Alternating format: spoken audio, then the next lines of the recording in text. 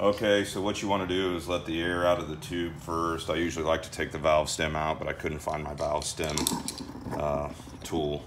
And then I like to loosen this nut up just a little bit, but I want to keep it on there when I'm taking the tire off. So what I like to do is hit it with some soap and water. Go ahead, I start from the other end of the valve stem over here. So we're just going to get in here.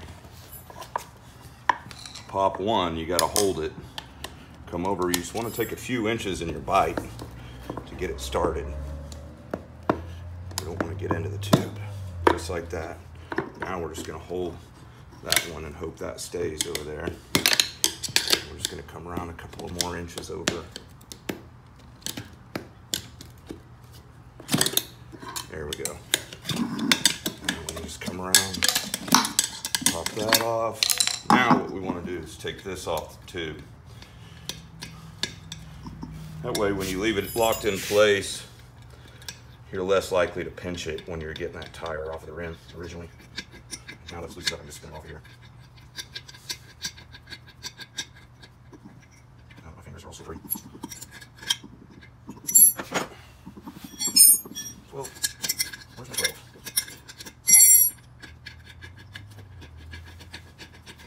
All right, now we got that off of there. Now we can go ahead and pull the tube out. I'm gonna get in there and pull that valve stem out and just start right there. Boom, tube. Now we've got the tire on half the rim. So what you wanna do is come in from the outside here and just try to get it started like that. We're gonna go ahead and hit it with some soap and water there to get it started. Then pop this other one up, a couple more inches down. Well,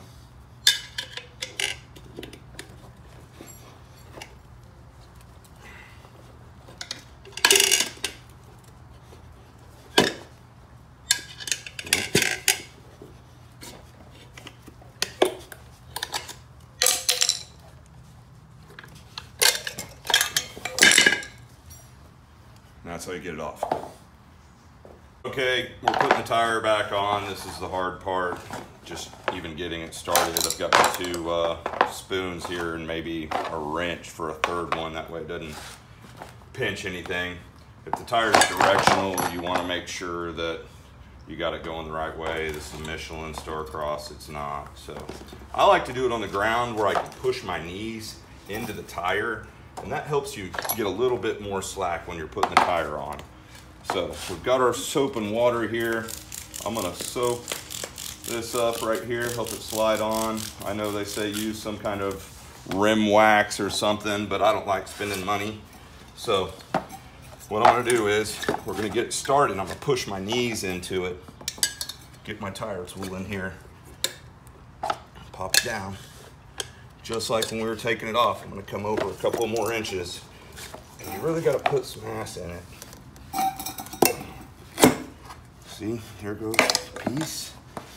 We'll hit it with a little bit more soap and water under there. We're gonna come in for this last one. You really got it. Okay, let's try a little less and come in for one more bite. The smaller the bite, the better. This is the hard part. Slap this bad boy in there. Boom. All right, we're on. So now, we're halfway on. This is where the tube comes into play. You don't want to use a flat tube. You want to put a little bit of air in it, where it just has a little bit of shape to it. Less likely to get pinched in there. So, I'm going to line this up, and what I like to do is hit it with soap and water. That way, if I'm not straight in there, maybe I can get it to slide around. The pros like to use baby powder. I don't know, this is what I use. So we're gonna go ahead and start this thing in here. This is the hard part with the small wheels like this little 12-inch, is getting the valve stem into place. We know we're lined up here, so I'm gonna go ahead and start getting this tube in here before I even get that valve stem shoved through the hole. So pop that in. Then I'm gonna come back right here. This part hurts my fingernails. Where is the valve stem? Okay.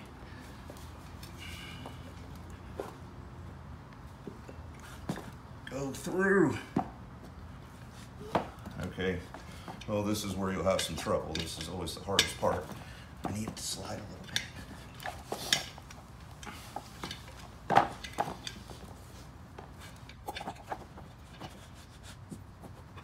The smaller the tire, the harder this is. Just getting this valve stem. There it is. Okay. So we got it through. Now, what we want to do is put our nut on about 3/4 of the way on that valve stem. If you can hold on to it with soapy hands. Can't even get it started. All right. Drive off, that might help.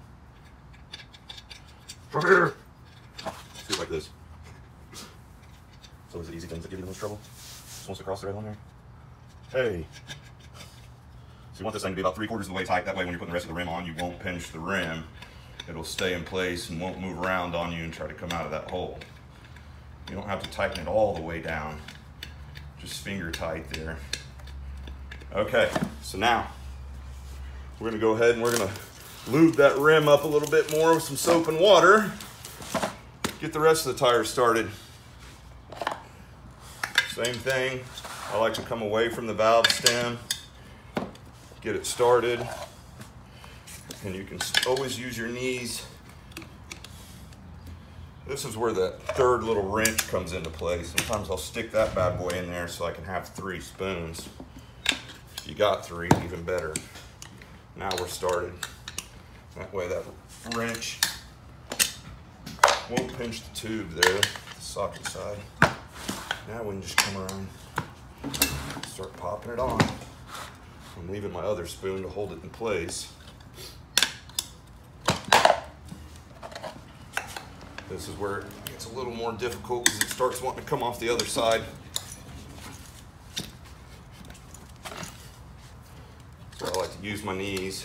Doing this by hand just makes it easier.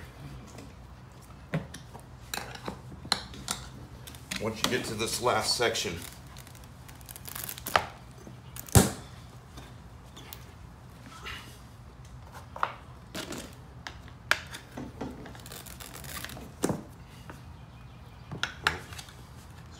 trouble. So let's go back to our third wrench here. This is where this comes into play. See if we can't just make some room for it. It'll hold it for us. Stick that in there like that. And we've got our third hand back. We'll work our way around a couple inches at a time. Boom. And we'll switch spoons. Ah!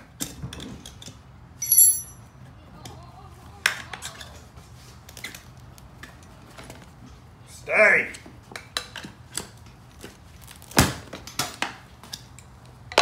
And that's how it's done. Tighten your valve stem up all the way before you put air in it, like that.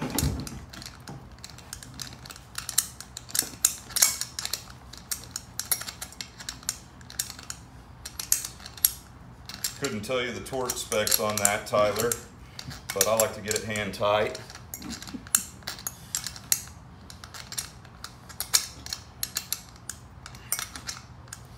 And if you got a hand, somebody who can help you hold that third wrench in place when you're getting that tire started, it makes it a lot easier. 15 to 18 pounds is 18 max. Go ahead and check your bead, looks good. If it's a little bit off, I like to take the air out of it and kind of just pop it around.